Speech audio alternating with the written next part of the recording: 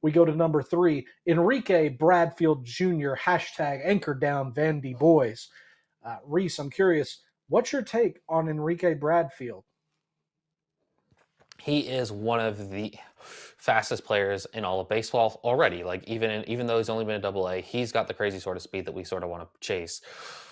If you watched him race Chandler Simpson, would you rather watch that than a Mike Tyson Jake Paul fight? That's what I would rather watch personally. I know we're recording this after that happened, but Enrique Bradfield Jr. is just smooth. Like he's like velvet, like velvetly smooth up there in center field. He is so good. There's such a high floor. The question is, what does the power grade out at the end of the day?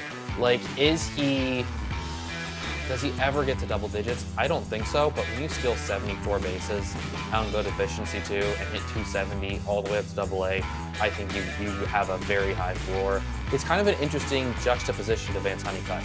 Enrique Bradfield is floor, while Vance with a pretty high-ish ceiling, where like the floor and the ceiling on Bradfield is kind of the same. Like there's not much room to maneuver, but it doesn't mean that he's not going to be a good big leaguer. And like he can kind of max out at maybe if he hits 8 home runs in a season, I think that's awesome. If he hits 10, this dude's a fantasy stud. Like I think, and he's like a really good major leaguer. The defense in center field is good enough that and the speed, I think he's just going to be a consistent pain in the behind for any team when he's on the bases.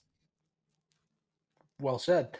I do have to call out, though, that I don't think Chandler Simpson and Enrique Bradfield is going to be your Tyson and Jake Paul fight. I think that would be like Kenny Lofton against either of them. Just the age discrepancy with Tyson and Paul, a sad deal. But this isn't Path to the Ring, it's Path to the Show. And Bradfield, again, like you said, the floor, beautiful.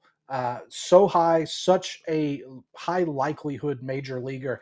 And Reese, we said it with Simpson. It's almost the dream profile for your leadoff batter with Enrique Bradfield. He hits, he's patient enough to get on base, and then when he's on base, he does damage. I think that this is, again, a 40-plus steal type guy with a 270 average, and I think 10 home runs may not be as out of reach as you might, but I do think that we're both soundly in Bradfield's camp as kind of, again, that ideal leadoff batter. Very old school baseball type thing, but I think he can make it work in the modern game, don't you? I do. I think that with the new rules in place, he can be an absolute menace on the base paths. Like pitchers won't know what to do. I mean, do you even bother throwing over? Just let him go take second base. Like at this point, like this is the sort of speed. When you compare him to Chandler Simpson, though, he does have a touch more power than Chandler Simpson has ever Mm-hmm. shown. So if we're just comparing Absolutely. the two of them, because they're both dynamic athletes, like level of athlete we don't normally see in baseball. So Enrique Bradfield Jr. is just, I think, just amazing, good leadoff hitter. Maybe on a championship team, like they probably have someone else that want to bat leadoff. Do the old school NL thing where he's the second leadoff, hits 9, amazing defense, allows you to impact the game. I can't get enough of Enrique Bradfield Jr. Like sign me up for any one of his defensive highlights.